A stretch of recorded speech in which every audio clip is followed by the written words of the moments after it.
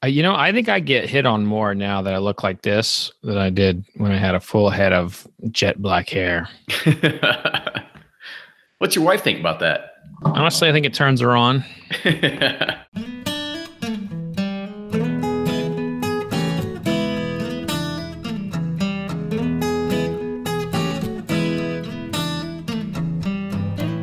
This is episode 203 of Bourbon Pursuit. I'm one of your hosts, Kenny Coleman, and there really wasn't a whole lot of news that happened in the whiskey world from our major distillers out there, so I figured let's look at some highlights of recent news articles and videos from the past week.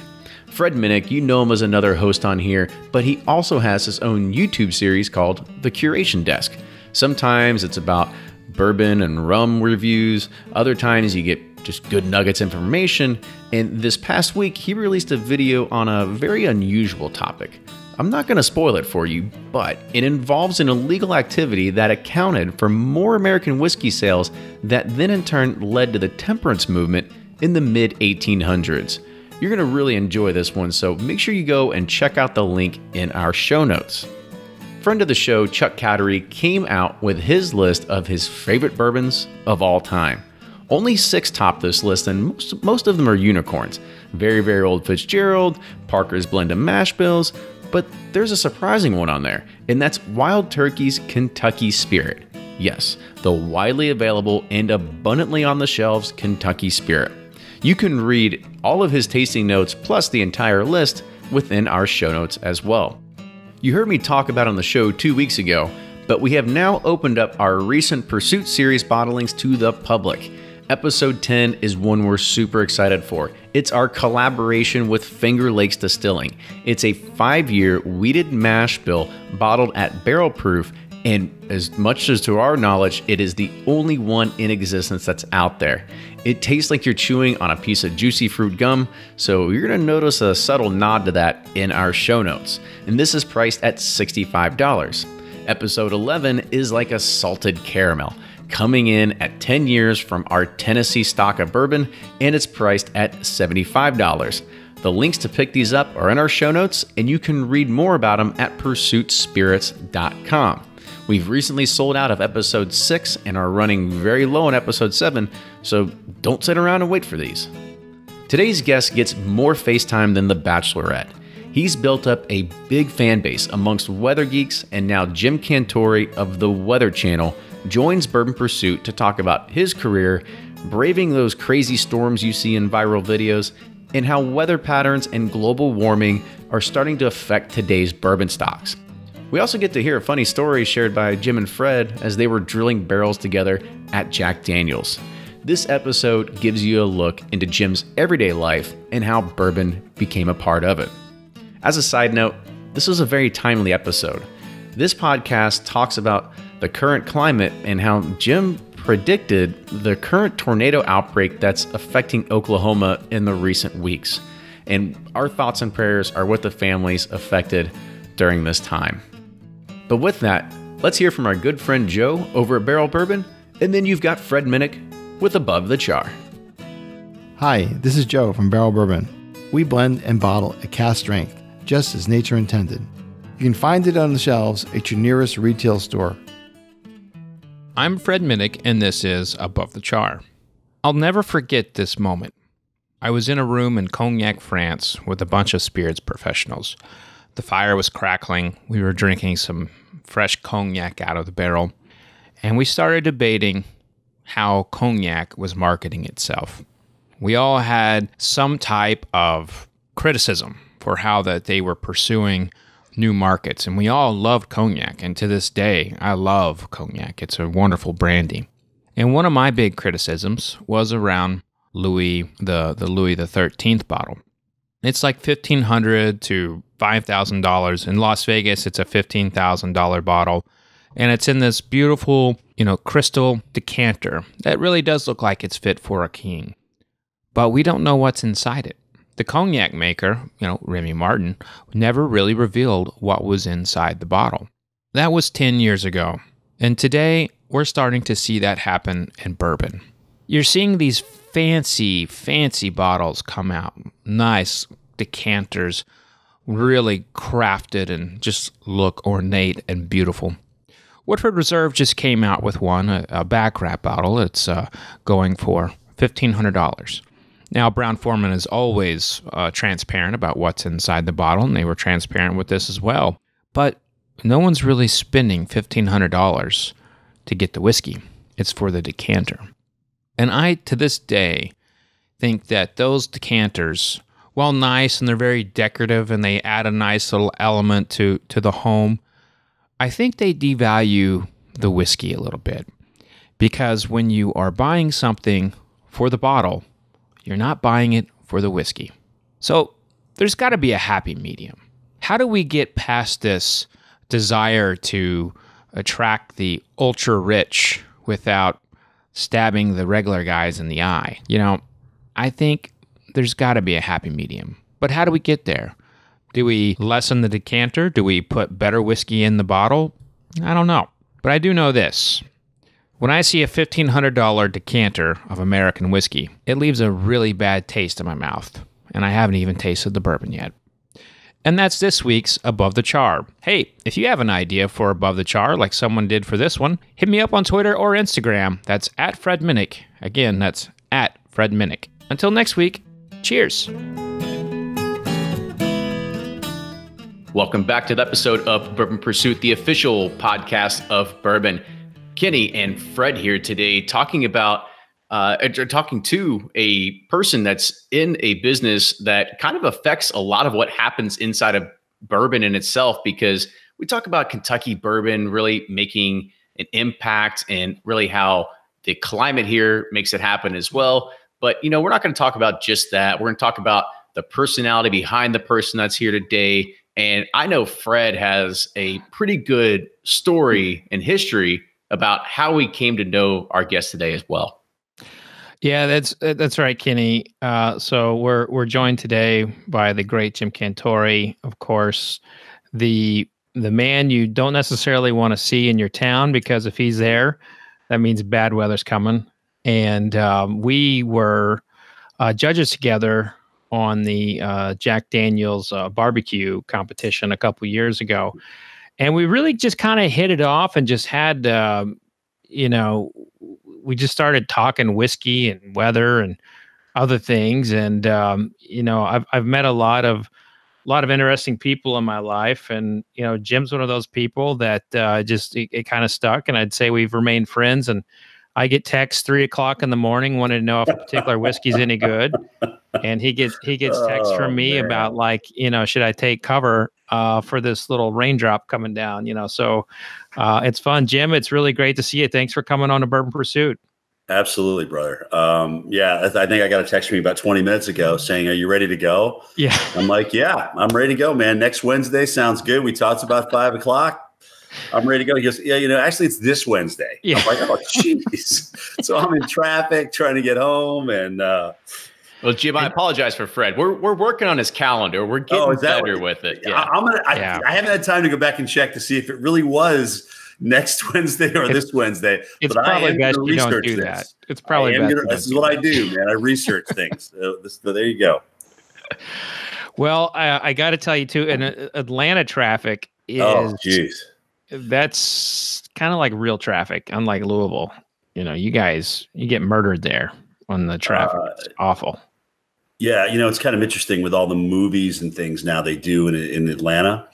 It's almost like with the movies has come the LA traffic into Atlanta. It's really weird. But, one of the mistakes they made years ago was not putting an outer loop in a city of 6 to 7 million people. No. So not having that outer loop means you've got all sorts of commerce coming down from North Carolina, up from Florida, from westbound in Alabama into Georgia, and everything kind of meets in the middle on this little thing called the perimeter in Atlanta.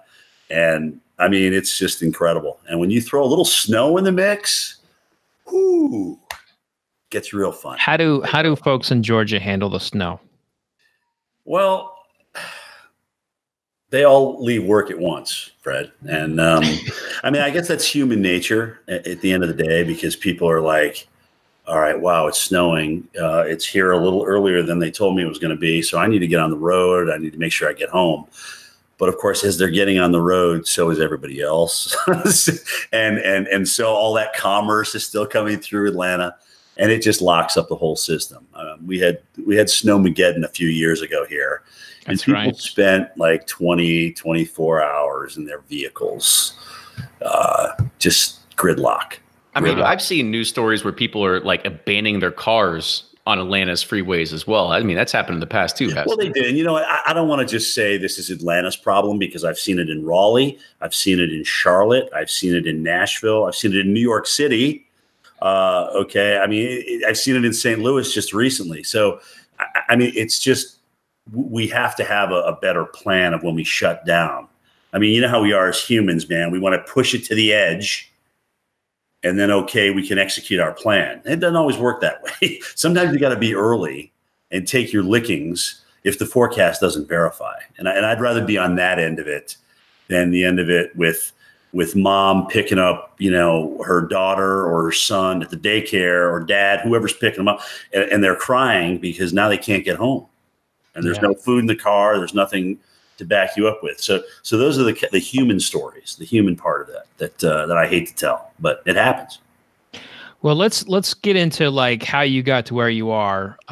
You are one of the most fascinating social media follows for anybody who's interested in weather. Tell us how you got involved in weather. What was the moment that made you want to be a weatherman? It was all my dad. You know, we sat down at the dining room table, and he came up to me and he said, I was sitting down. He was standing, and he looked down at me. He goes, "Son, what do you want to do for the rest of your life?"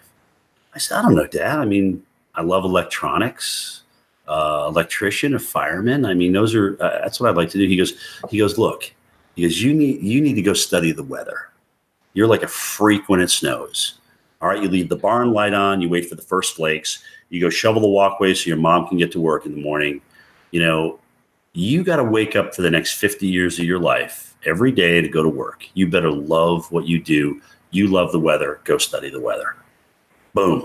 And that was it. And that was before the Weather Channel, right? Before it was, so he said that to me in 82. And that's interestingly enough, that was the birth year of cable. Yeah. And a lot of it in Atlanta, because of the relatively mild weather, with the exception of Snowmageddon, the fact that you needed, a 365, 24/7 workforce, low cost of living. I mean, all those things kind of played into cable's role, certainly. And I think Atlanta certainly being the birthplace of cable. But yeah, I remember in 86 when I graduated 4 years later, and my brother came up to me. I was up on a scaffolding painting a building. I had just graduated college, and he goes, "Hey, Jim, the Weather Channel wants to talk to you." And I'm like, "Oh, wow, the Weather Channel," because we had just gotten them on cable. Mm-hmm. So when I started, we were in 28 million homes. And at the Weather Channel's peak, we were about in 108 million. So I got a chance to really go through that tremendous growth period with the Weather Channel company. And it was just, I mean, I wouldn't trade it for anything. Wow. One of the best parts of my life, man. Really. When you first started there, what were you drinking? Oh, dude, beers.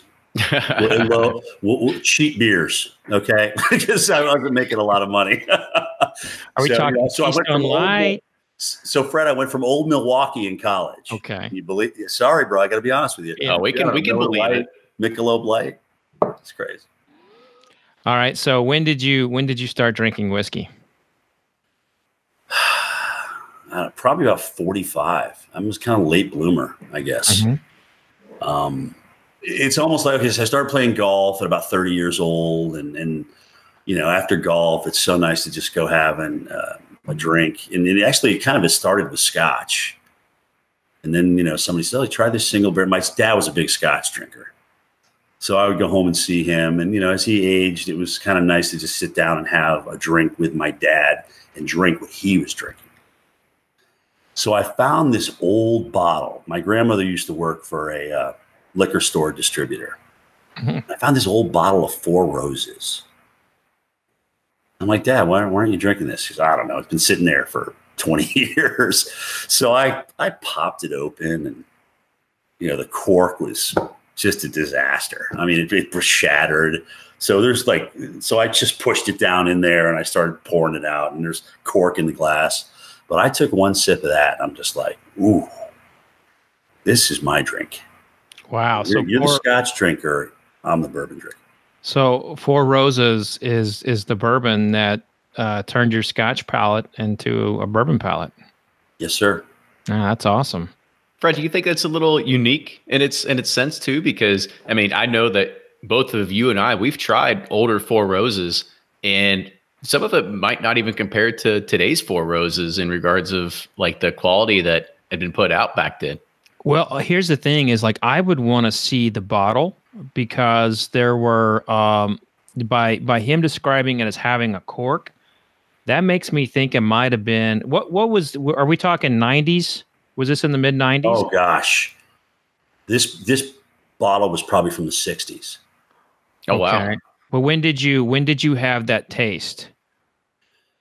Yes, 90s. So it's been in the 90s. So if that bottle was from the 60s, do you recall any like foreign language on it by chance? Was there any? It was clear American. It was. He's asking if it was coming from a Japan. really unique bottle because it was shaped like a pyramid almost. Okay, so then what you had then, you actually so Kenny, he did not have a blend as you were thinking. He had I actually think that you had a single barrel from one of the first single barrels from Four Roses as they were making their comeback, and it was actually from the 90s. I do have a bottle in here somewhere. Really? I don't think we have time for you to look through all those boxes. Good luck finding that, Fred. Just you want to take a few minutes, or you want to pause? Yeah. What do you want to do? Time out. Hold on, Fred. I need a drink. But the bottle you're describing, did it have a green label? Do you recall? It didn't have any label. Didn't have any label. So you know what? So I will be willing to say it may not have been Four Roses, but the fact that my grandmother was a distributor and we had Four Roses glasses, shot glasses, Four Roses everything. I'm wondering if that was it. And I certainly, recently the comeback of Four Roses, as we all know, has been huge. So that's been kind of a bright spot, and that's what my girlfriend drinks. Nice. Well, we'll talk about that later. That was a girlfriend drink. But the bottom line is there was a bourbon in the 90s that brought you, to where you are now. And what after you had that taste, what were you seeking out in the store and at the bar? You and I have talked before a little bit. I love grain. I love a little candy corn. I love a little caramel, and I love the front end when as soon as it like hits my lips, it's just delicious. And all of a sudden, you know what? I started like smoking cigars, and the cigar became a great thing with the bourbon. This even makes it taste better having a cigar. So especially not an overpowering cigar, just a lighter, medium bodied cigar. But that's kind of how it all got started. That seems like it leaded down a path of sin over here is what's starting to lead you down over here. Well, yes. And, meeting Fred certainly didn't help any, but that's life. So I remember walking down Lynchburg with you, and like every fifth person, someone would stop. Oh shit, there's Jim Cantore. Is there a tornado coming? Or is there a hurricane coming?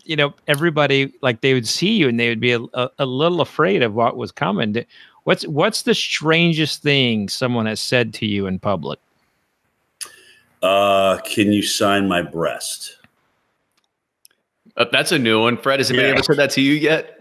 Yeah. No. And I'm just like, no, I can't. So yeah, I don't do body parts or dollar bills. I don't deface the dollar. So those are the two things that I won't sign, but everything else is pretty much fair game. You Is don't there have a piece of like weather-related equipment? Minnick, Somebody's you asking don't have an answer for that, do you? You were not expecting. I wouldn't. No, I wasn't. I know you were. That's okay. I was expecting something a little bit more weather related versus signing. Here, sign this snowflake for me, Jim. Yeah. Okay. All right, I'll get on that. Do you ever get like annoyed that people have you associated with basically disasters, because that's all you do? You chase disasters for a living. Yeah. So when we were working with NBC, which was just wonderful. Oh, I loved our relationship with NBC, especially with NBC Sports, because I got to do the Olympics. I got to do the Winter Classic, Super Bowls. It was just it was like being a part of a team, like a sports team, They ran that show like you had a role. We treated everything like an event, and it was really amazing. We rehearsed ad nauseum. We timed it out. I mean, it was really great television. I loved working for NBC Sports. Wow. And I would do it again in a minute. But, to go and do some of those high-end events and be able to be either part of the show in even the littlest of ways with guys like Doc Emmerich and, Bob Costas and Al Michaels, who has coined me Dr. Doom. They presented me at the London Olympics one time with a Dr. Doom hat, because Al's kind of a closet meteorologist. When he goes out, he tells me when he goes out golfing with his buddies, they ask him about the weather. Al, what's it going to do? What do I need to dress for today? Of course, I'm like, Al, you're in Southern California. I mean, it's the same damn thing all the time. It's like Hawaii. It's always sunny. Well, yeah. Of course they're asking you that. It's an easy answer. But it was just great working with them. It was just great. But I don't know, maybe because I just show up in some of the worst weather. They've asked me to go out and cover hurricanes, floods. I've done 98 tropical systems, as I like to call it, because they've either been a depression at landfall, a tropical storm, or hurricane. And I never say I want to get to 100, but it's inevitable, right? I mean, we know we're always going to have hurricanes and tropical storms, but I like to put myself in a position of some of the worst weather, but they're all different. Do you kind of get like a high doing that? Like you have an opportunity to be there? Yeah, I do. I mean, especially when I was a kid, because I started the Weather Channel at 22. So, by about age 32, when I got out there, and this lady came up to me in Wrightsville Beach when I was covering Hurricane Dennis, and she goes, "You know what, Jim?" And I could see her too. She looked petrified, but she walked up to me through a bunch of people, and I said, "Ma'am, can I help you with something?" And she goes, "Yeah, I just wanted to tell you, we know it's going to get bad here, but I just wanted you to know that we're glad that you're here to take us through it." Oh, wow. It was a really interesting moment in my life, especially as a meteorologist, because all of a sudden it wasn't about the swashbuckling through a storm anymore. It was more of a, God, I got purpose here. I mean, I got a way to communicate with these people, get them out of harm's way, and really help. And I never forgot that moment, because that was really the turning point. So, Jim, I grew up in Oklahoma, and we had tornadoes all the time, and I lived through many, many tornadoes. And Gary England is someone like we would watch News Channel 9, and he we felt like he saved our life, or we felt we knew to get cover if Gary was talking about it. And out here in Louisville, Kentucky, I feel like they start getting all panicky if there's, one cumulus cloud in the air. Is there are there like some meteorologists who just have the chops, some who are just a little bit more panicky? I mean, you're brave and you go into anything, but I feel like some of them, Well, I'm going to be honest with you. There's probably things that none of us should be in, frankly. It's your job, it's your mission as a meteorologist to relay the message, to get people out of harm's way, and to not panic yourself. Because if that is if that's what they see in you, they're not going to listen to you. Okay. There needs to be a sense of calm. There needs to be a sense of control over going through this. It's not going to last forever. Most people will make it through it. Sadly, some will not. That is just the way of the world when it comes to a strong tornado. We hate that. We as meteorologists, we love the tornadoes that are way out in the open plains. They're over, pasture land that hasn't been farmed yet, that doesn't bother anybody. They don't take out any buildings. They don't hurt anybody. Those are the beautiful ones to admire from a distance. But the ones that start coming through town, when you start seeing a debris shield and cloud come up, and you start seeing pieces of building and metal flying all around, your heart drops to your stomach a little bit, because now you're in an area where there's population. When you start seeing power flashes, you know that somebody's in harm's way. Hopefully everybody got out of that, but there's a chance. And we're about to, interestingly enough, I don't know when this is going to play, the podcast we're doing here, but we're about to enter a period of really daily tornadoes in Tornado Alley, traditional Tornado Alley, Fred, where you're from. Yeah. So it's going to get really busy starting Friday out there, and it's going to last through at least the end of the month.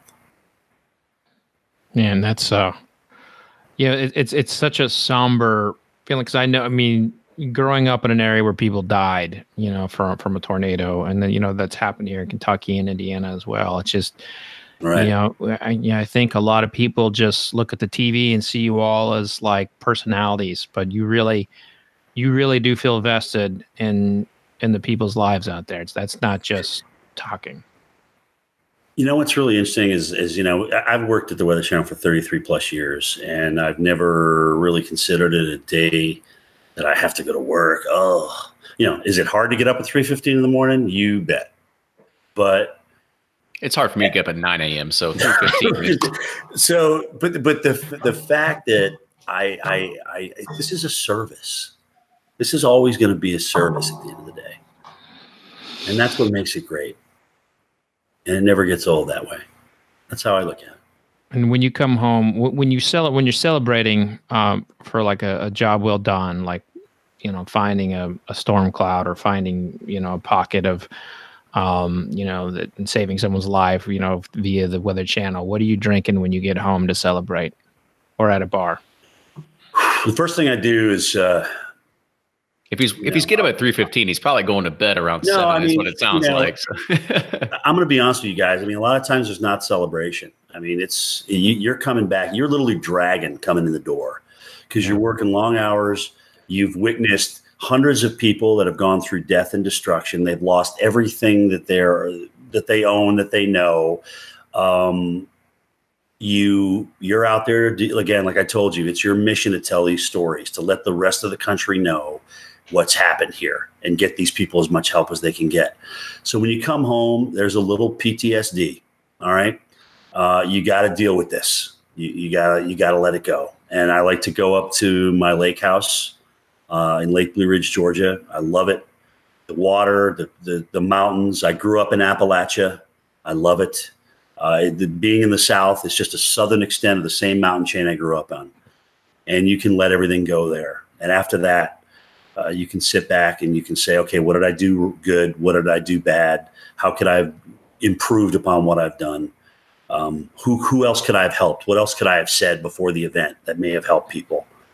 Those are the kind of things that, sitting out by the fire with a little bit of Willits or McKenna.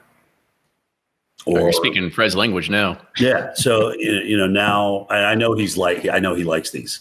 I've seen I follow him on Instagram. And when I see Fred show a picture of these, these bottles, I'm like, oh man, this is perfect. I'm right on board, because if Fred likes it, it's got to be good. Well, I'll tell you, I can feel that emotion, coming from you.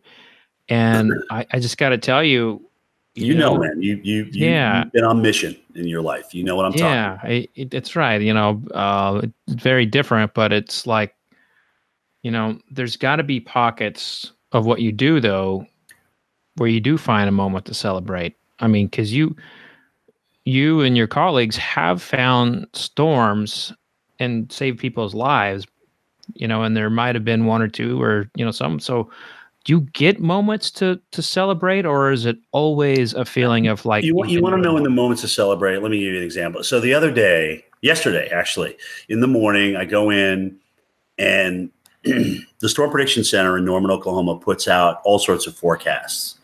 And one of the things they put out are severe weather outlooks from day 4 through 8. And what they'll do is if something meets a certain probability, they will color in these different areas where severe weather may strike. So I'm looking at their new day 4 through 8, and I'm like, holy smoke. Day 4, 5, 6, 7, and 8 are all colored in. I've never seen that before. They must have done that before. No, actually, I don't think they have. So I get on Twitter and I send them a tweet and ask them if they've ever done that before. And sure enough, so I started saying it on the air. Hey guys, I actually think this is the first time that the Storm Prediction Center has outlooked at day 4 through 8. And it was. It just turned out to be that it was. It was the first time that they've done that. So, what that does for me is, okay, he's passionate about the weather. He's locked into his craft. To be able to recognize that after the God knows how many outlooks that they put out here over the years. I mean, that was kind of a cool moment for me. Okay, so if that's a way to celebrate, then so be it. Yesterday, I just remembered that. We can find as many small celebrations to drink as we want. I mean, it's easy. True. And in fact is, Kenny and I, since this is what we do for a living, we just celebrating. So we were looking for something to toast with you on. So here's to let's just celebrate to day 4 through 8 from SBC. Those guys do a wonderful job. And that's the other thing too. A lot of people don't realize. You see me on the air. You don't realize how many people are behind the scenes at the Weather Channel. How many meteorologists I converse with. How many people are in my ear, like Greg Diamond. Hey, Cantore, this is Oklahoma City just got 1.5 inches of rain in the last 20 minutes.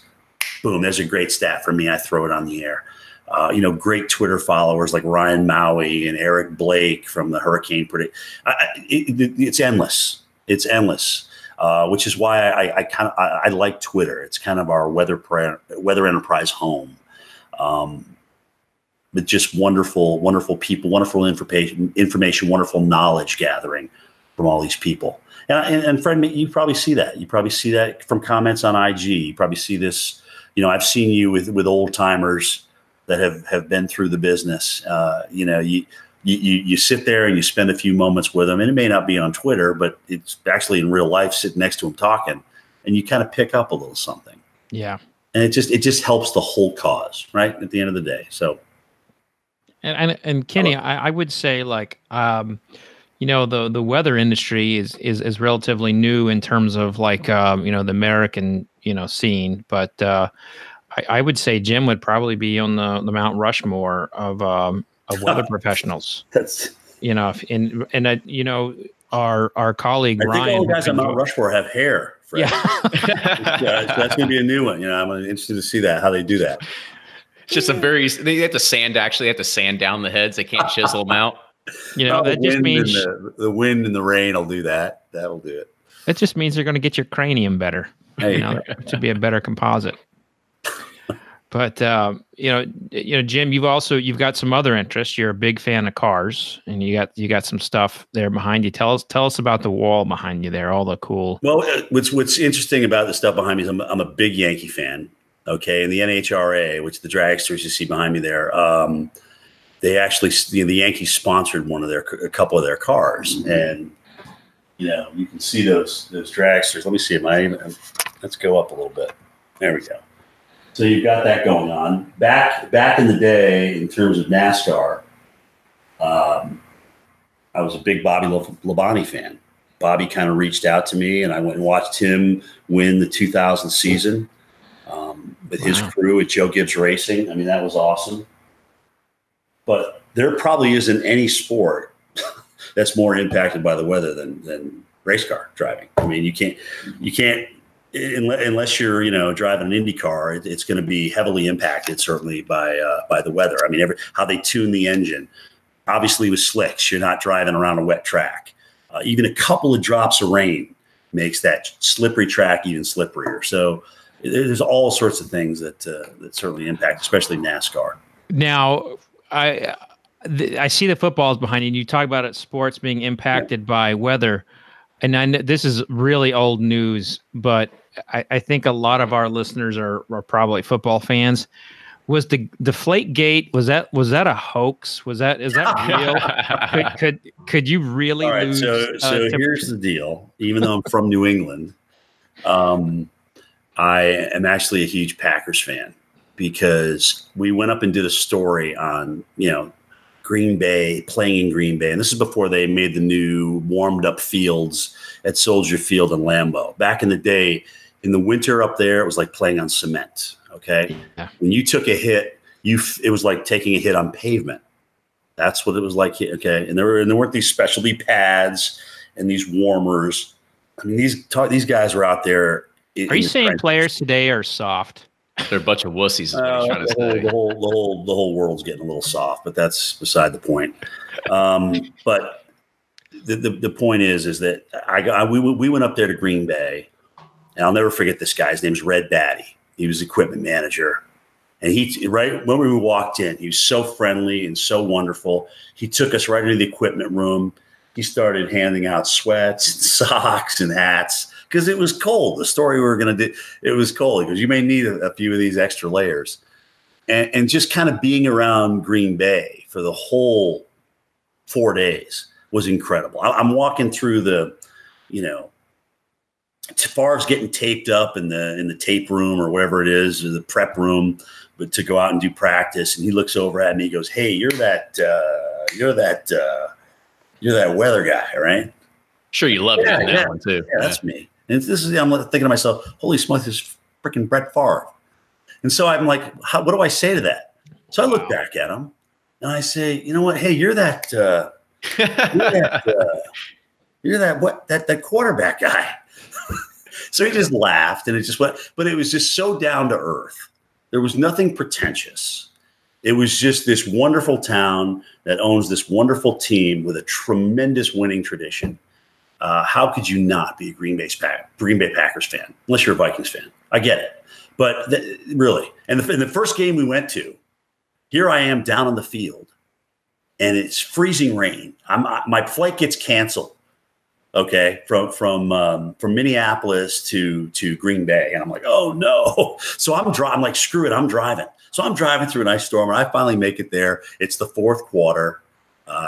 They tie up the game. The Packers tie up the game. And then you remember the Antonio Freeman catch off his helmet? Yeah. Okay, I was on the sidelines in that game. Oh, wow. I was just unbelievable. The passion of the fans, nobody left. And it's 35 degrees, freezing rain. It's brutal out there.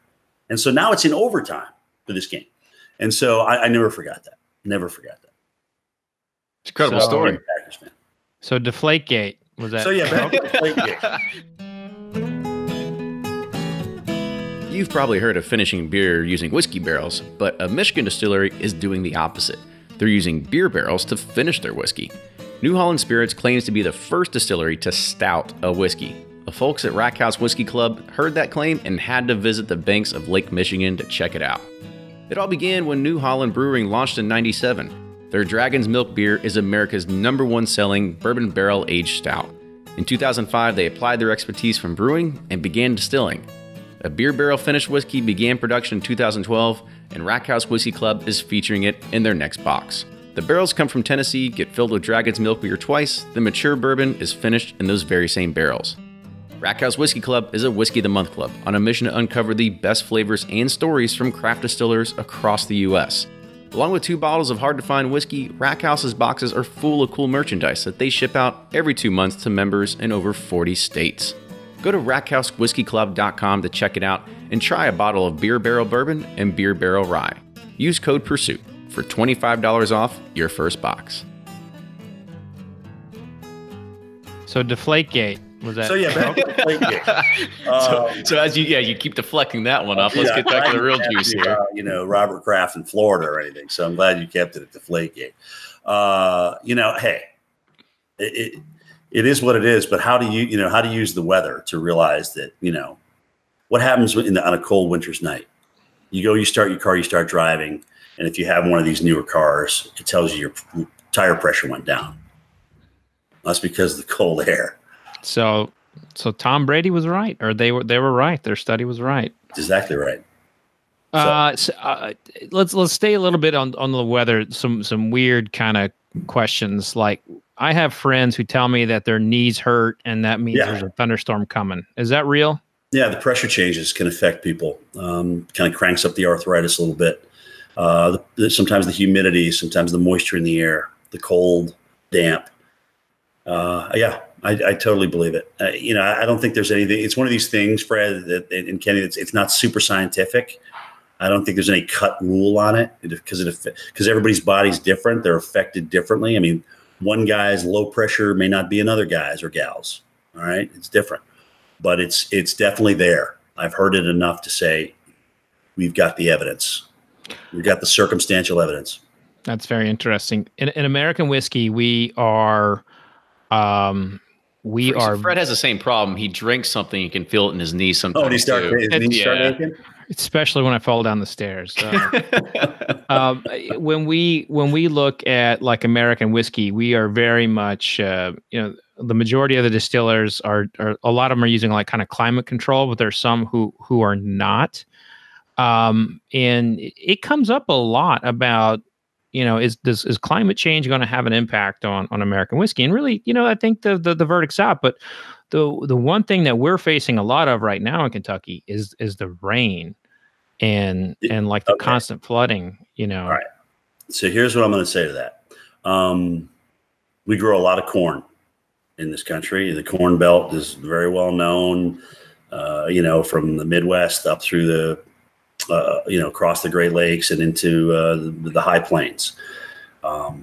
They've gotten soaked this year. They're going to get soaked over the next couple of days. So that certainly delays corn. But let's just say that we warm the planet by 2 degrees and now we open up all these growth areas in Canada. So now you extend your growth area up into Canada. I think we'll always be able to grow corn, is my point. We'll grow it somewhere. We'll get it from somewhere. Does like increased water impact a kind of a microclimate of an area? Because what we're seeing the waters rise around like distilleries, like the rivers are getting higher, the lakes are getting higher. Yes. How will that impact like warehouses and stuff, like on a kind of like a macro That's my biggest concern. Is, when you look at a warmer atmosphere, you can hold more water molecules. All right. And it's the same physics that are squeezing them out. But if you got more to squeeze out, you're going to squeeze out more. And so it's raining harder. It really is. We're finding these just prolific rainfall events, double-digit rainfall totals, and ask the folks in Houston.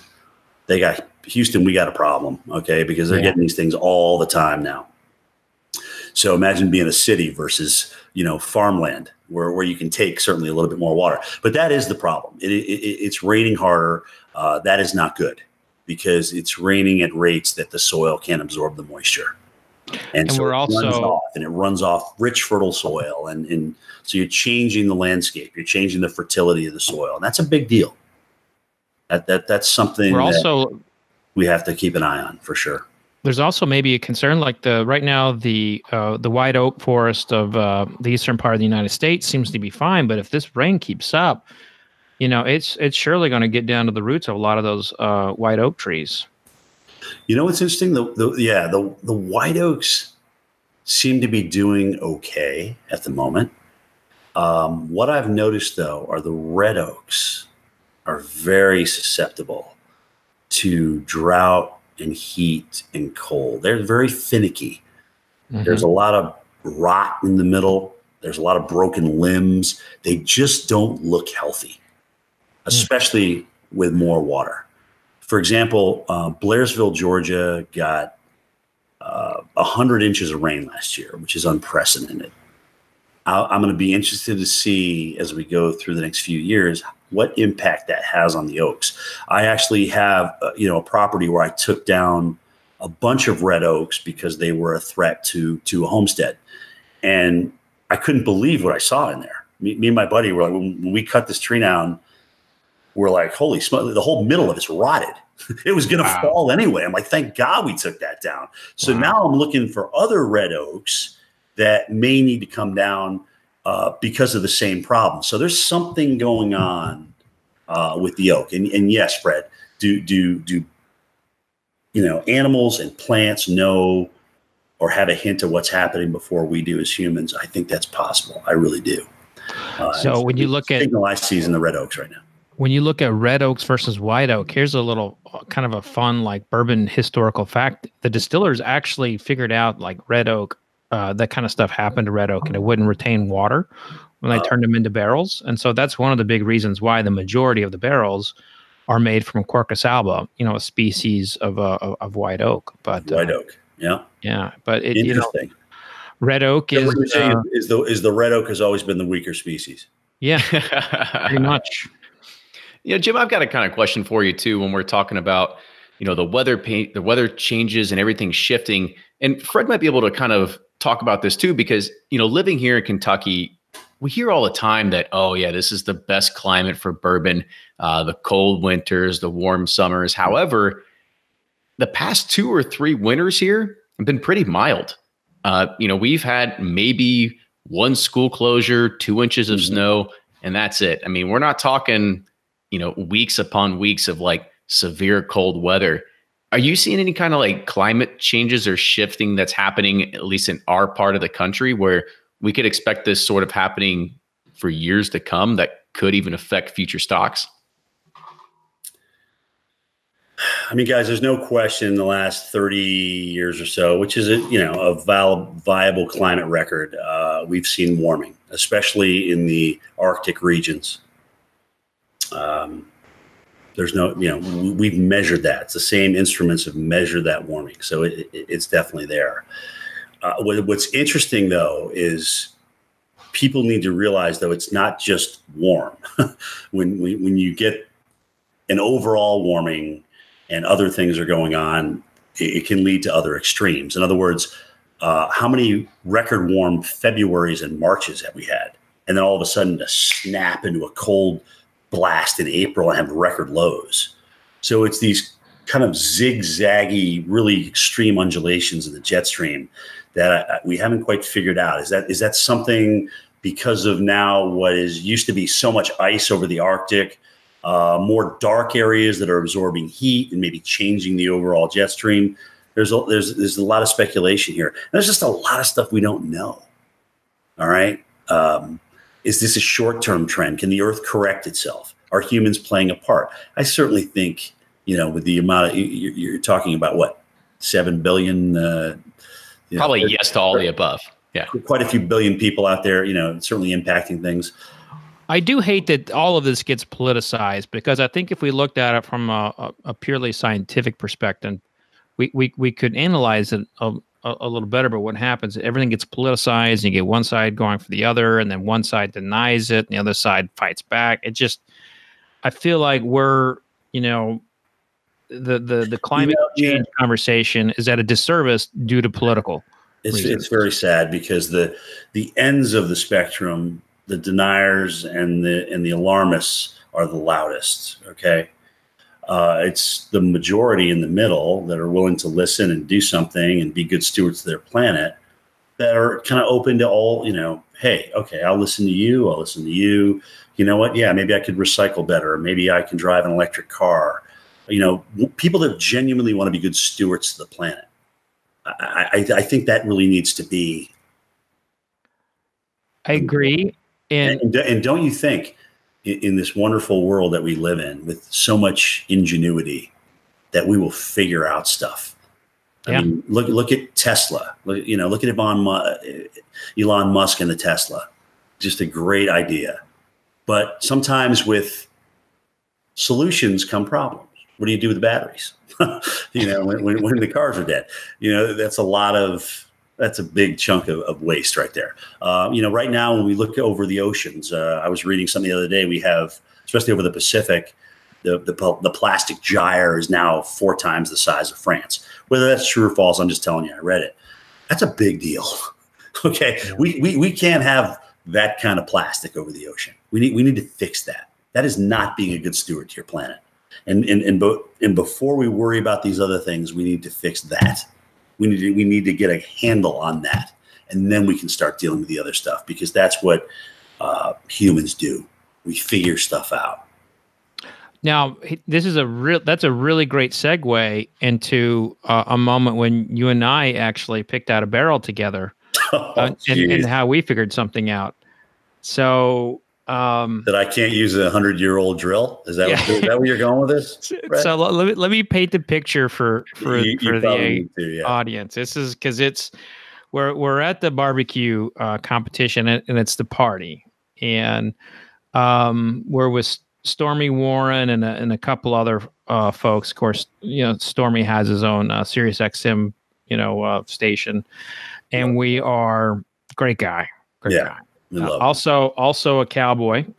Go Pokes. Yeah. You gotta throw it in there, don't you? Yeah, that's right. Go Pokes. So we, I'm with the assistant master distiller, Chris Fletcher. And, he's giving us a tour, and I say, Chris, let's taste some barrels. And he's like, oh, well, we don't really do that. I said, Chris, let's taste some barrels. Look at you. It's me. It's Fred. Come on. Seriously, Kenny, you got to go back here. I mean, Fred well. He's literally drilling this guy. Yeah. All right. And I in the way that we got it done was Fred literally going back and telling stories on the stories from this distiller. He was kind of one-upping the distiller almost every story and I'm just like, who is this guy? This guy's unbelievable. And so that's it. I mean, he just knows everything about bourbon and the history of Jack Daniels. I'm like, this is unbelievable. So he couldn't say no to Fred. Anyway, go ahead, Fred. I'm sorry. I know, and I got to tell you, I don't like doing that, and it's never like super intentional.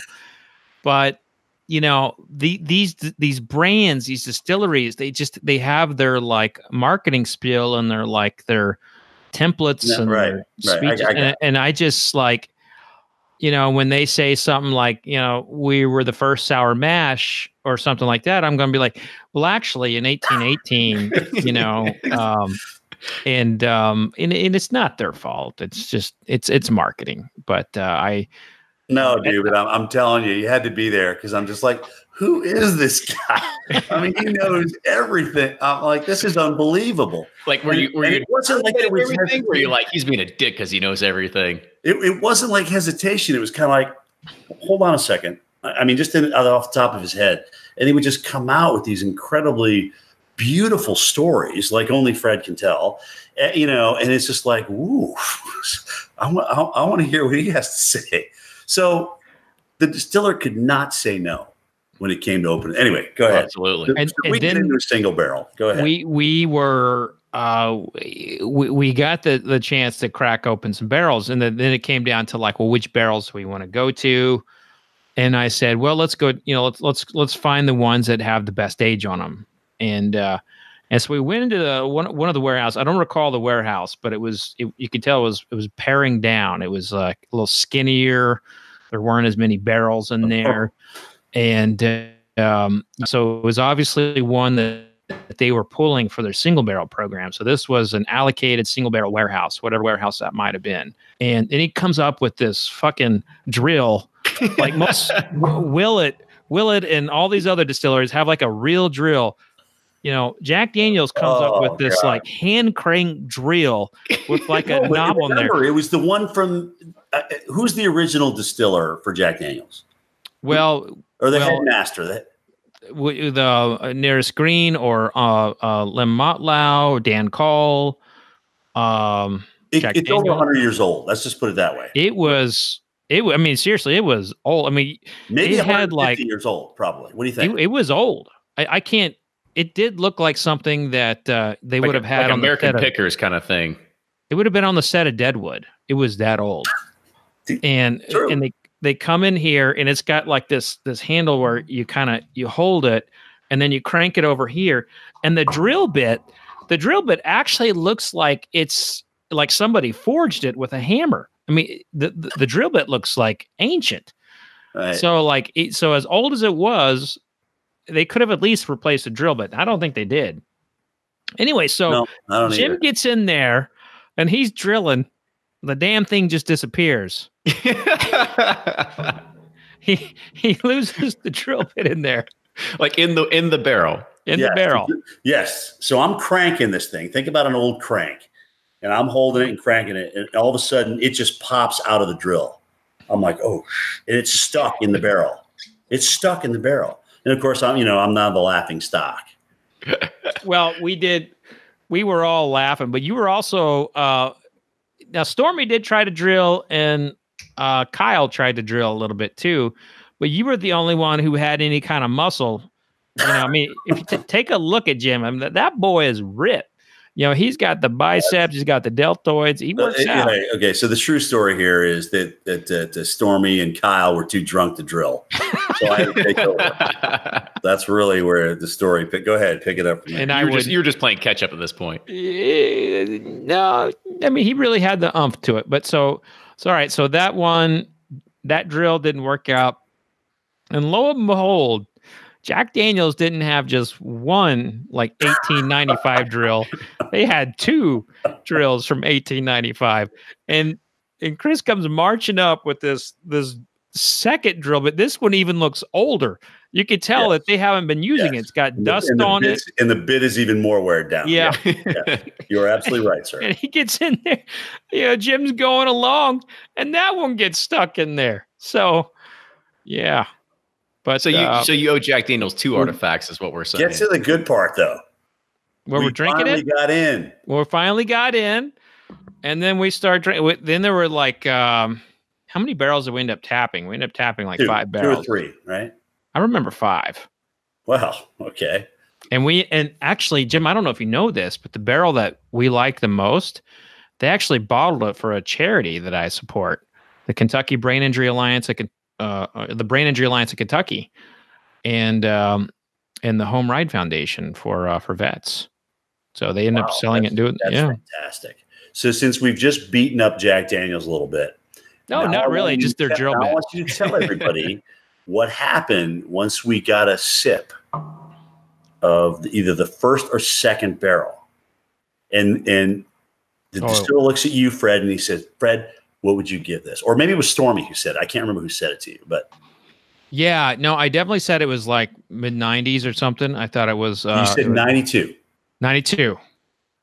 Good memory, but it was an incredible, complicated whiskey. I've got a bottle of it in here in the office somewhere, but it is. I still, Jack Daniels gets a bad rap for, for just kind of being an everyday mixer with Coke.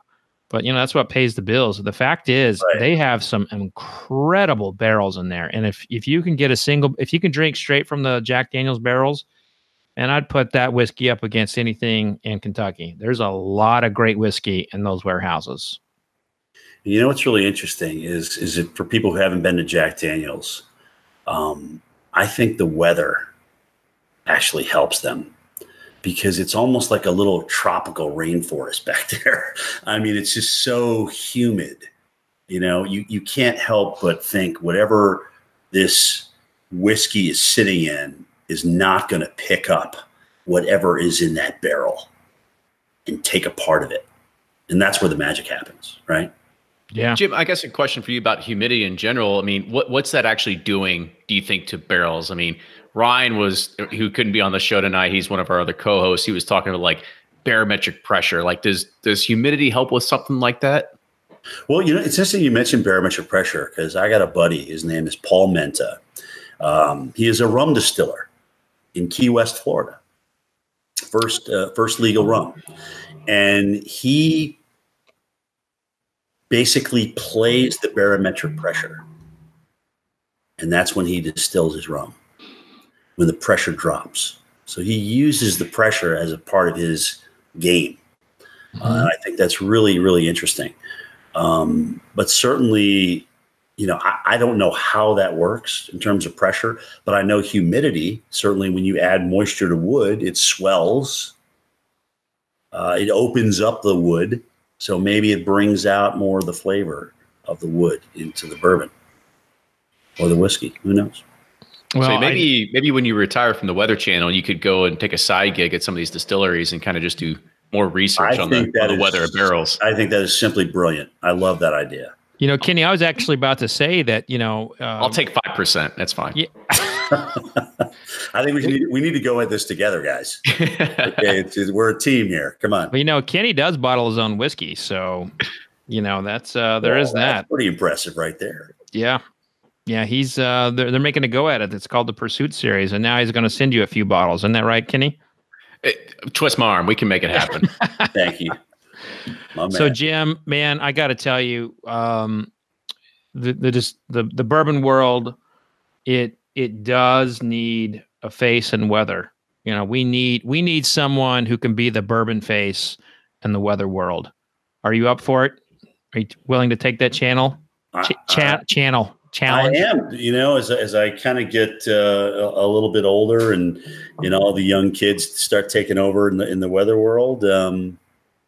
Maybe it's time to switch guns to bourbon. Let's do it. I can think of worse things. I got to tell you, it's been a real pleasure, just being your friend, but also having you on, and cheers to you, my friend, and everything that you do for America.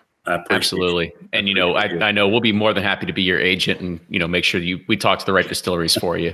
We'll make that happen. Well, guys, if after we play this and the Weather Channel looks at it and says, Cantore, are you promoting liquor on a podcast? We don't think we're going to breach your contract. I may need you guys. So we'll see what happens.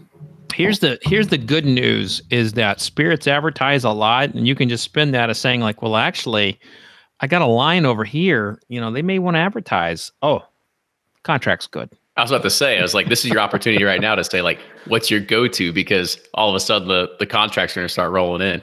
Yeah, well, we're going to hold off on that. We're just going to let you guys put together kind of a magic case. And something will arrive in the mail, and we'll see what happens. And I know Fred's certainly been trying to get me to try some different things, and they're good. When a package comes in the mail from Fred, it's like, woo, we need to go here. But dude, here's what you need to do from now on: send me the package and tell me what you're sending me before you put it out on social media. Because once it goes out on social media, then you can't get it anymore. You know how hard it is to get McKenna right now because of you? You know how hard it is to get McKenna right now? The Minnick effect. He kills all of us. I mean no ill will, people. No ill will. Thank you, brother. Thanks, guys. Cheers, brother. Till next time. Yeah, and thank you, Jim. Thank you so much for coming on the show today. Fred as well for coming on and making sure that able to bring Jim, because I think we got a lot of great information in regards of not only just Jim's past and his history, his family kind of having a connection to the distributing business as well, and really what I guess how whiskey's making an impact in your life now too as well. So it's fantastic just to know that kind of personal side with you. And before we kind of close off, Jim, I want you to just give an opportunity to let people know like how they can follow you on social media and how they can find you just in that regard as well. Guys, here's how I run my social media. At Jim Cantore is all business, all weather on Twitter. Facebook gets all those tweets. At Jim Cantore on Instagram is more like, who is this guy outside of weather? What does he do? Where does he go? Who's he hang out with? What's going on with his kids? With Fragile X syndrome, the Parkinson's that my ex-wife is dealing with. So those kind of things. The other storms in my life you'll find on. I'll tell everyone right now, Jim is an amazing man, and you can see a little bit of that on Instagram. And I hope you all go check it out. Thanks, Fred. I appreciate that. I'm just a man, and I appreciate being that guy. So if other people can find a little laugh through my Instagram or Twitter's, Facebook, whatever, enjoy it. Absolutely. And we'll make sure to put that in our show notes for anybody able to go and quickly link to it and be able to follow you as well. And make sure you also follow Bourbon Pursuit, Facebook, Twitter, and Instagram. And if you like the show, help support the show, patreon.com. And if you like what you hear, make sure you submit any sort of suggestions. We love hate mail. We love fan mail, whatever it is, team@bourbonpursuit.com. So with that, Jim, Fred, thanks again for joining today. And we will see everybody next week. Cheers. Till next time, guys.